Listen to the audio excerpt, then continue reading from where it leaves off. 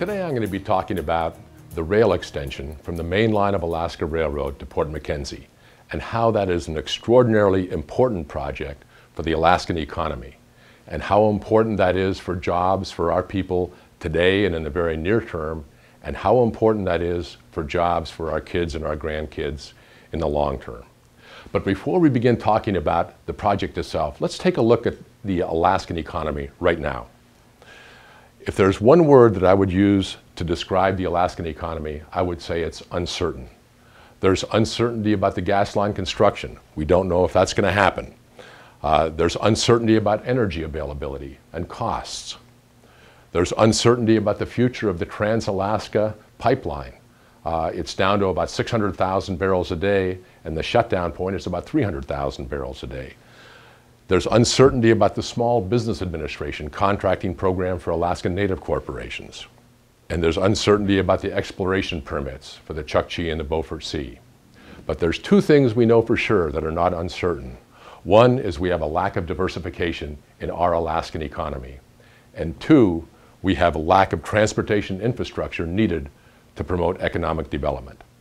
But the solution to those last two is underway right now. And that is the rail extension from the main line of Alaska Railroad to Port MacKenzie. Here's where the rail extension is going to go. Right now you see up in the north part of this Willow, Euston, and Wasilla, and the southern part of this slide is Port MacKenzie and the Port of Anchorage. The rail extension is going to go on one of these three routes, either the Willow route, the Euston route, or the Wasilla route. That decision will be made within a very short period of time and may have already been made by the time you're looking at this. And that's being made by the Surface Transportation Board. And that's a study that's completed, and they're ready to make the announcement as to which of these three routes the rail extension will take. Now here's the opportunities that we have with this rail extension. We start with Livengood and Fairbanks up in the far north and Port MacKenzie down here.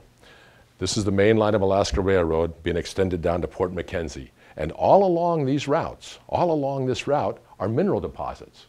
There's zinc, there's molybdenum, there's copper, there's lead, there's coal, there's limestone, all along those routes. And so what we're preparing for and what we're going to be doing with this extension is offering an opportunity to get those minerals extracted, developed, explored for, and delivered down to Port MacKenzie. So what does the rail extension mean to Alaska's economy? Number one, it opens up the interior to resource development. Second, it creates a development corridor along the rail belt for the exploration and extraction of really strategic minerals, and that is lead, zinc, copper, molybdenum, and silver. It facilitates the development of a world-class limestone deposit between Livengood and Fairbanks. Near Livengood, there's a limestone deposit of 1.6 billion tons, 1.6 billion tons. And that's enough limestone to provide cement for 15% of America's needs for the next 200 years. And that's north of Fairbanks around Livengood. What it also does, it also facilitates the development of a cement production plant in or around Fairbanks, someplace between Fairbanks and Livengood. And it dramatically improves the world competitiveness of Alaskan coal. It knocks about $3 a ton off the transportation cost of Alaskan coal. And very importantly, it significantly reduces the transportation and staging cost of the Alaska gas pipeline construction. Construction companies or producers have been talking with the Mat-Su Borough people, and they believe it will save about $100 million in the cost of construction of the gas line. It also, the offshoot of this, it also dramatically increases employment in the Mat-Su Borough, the Denali Borough, the Fairbanks North Star Borough, and Anchorage. So how does it do this? How does this extension do this? It's the rail extension plus Port MacKenzie working together. Now a lot of people don't know about Port MacKenzie, but what Port MacKenzie is the bulk commodities port for the export of minerals, cement, and coal. It provides for the import, storage, and staging of bulk fuels and pipe. And what this can do is pipe comes in 40-foot section, it can be welded to 80-foot sections, and then put on 90-foot rail cars and brought north to where the pipe is needed. It's not a consumer goods port or a container port like the Port of Anchorage. And this is really important to understand. It doesn't compete with the Port of Anchorage. It complements the Port of Anchorage. The Port of Anchorage is primarily an import port, and it supplies imports for about 85% of the core part of central Alaska. You drive it, if you eat it, if you sleep on it, if you use it to build, it comes in through the Port of Anchorage, and that will continue. Port MacKenzie is an export port and doesn't compete with the Port of Anchorage. Here's a ship that was in this summer to Port MacKenzie. It's the deepest draft ship that has ever come up the Cook Inlet. Port MacKenzie is a deep water port. Port MacKenzie has a 60-foot mean low tide. The Port of Anchorage has a 39-foot mean low tide. Port MacKenzie can take the ships that the Port of Anchorage can't take.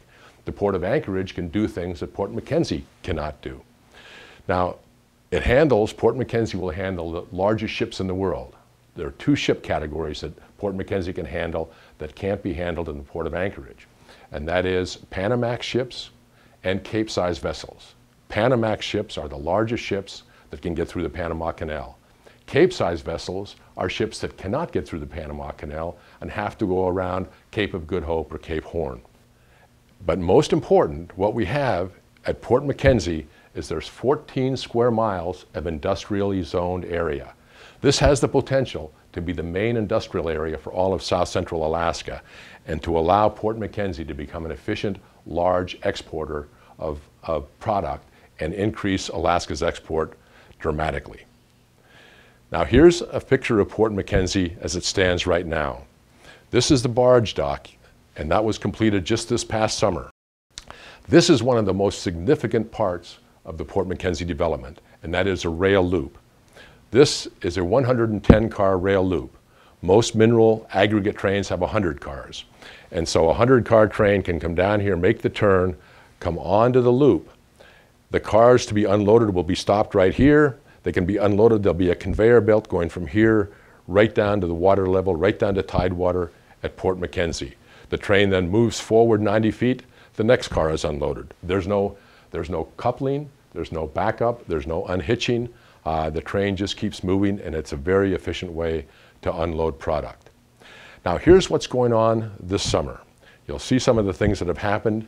This area back up here is where the loop that I just talked about is going to be. That's going to pull across, circle around here, pull across here, and come right down onto the port. This is the work that's been done this summer on the barge dock, and the barge dock will be used for staging, for modules, for pipe, for a lot of product going up to the North Slope.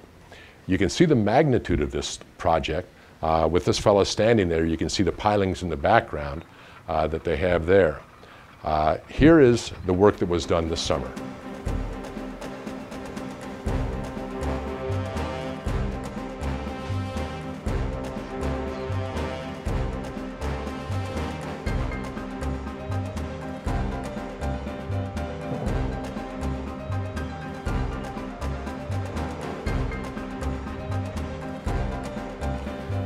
Ships come in and ships go out.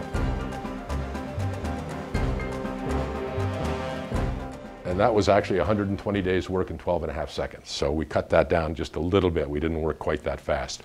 But now that barge dock is completed and ready to be put to work. But the main part of the work is done on the rail extension itself, moving and connecting the Alaska Railroad main line to Port MacKenzie. This is the work that's been done this summer that's going on, and you'll see in a minute the result of all this work. Here's a good overview of what's happened. Over in this area is the rail loop coming in. We have along here the rail bed that's going to be going north to connect to the main line of the Alaska Railroad. And you'll get an idea of the size of this work and the amount of work that's taken place here. You can see the small trucks in the lower right-hand side of your screen, or the big trucks, I guess, in the lower right-hand side of your screen that look very, very small on that large road bed. It's both a road bed and it will be a railroad bed too. It's going to be going north from this point, circling around, and you see the amount of bed that's been created. From there it goes north, on up to the main line of the Alaska Railroad, and on up through Healy, Denali, and Fairbanks, up toward Livengood and Delta.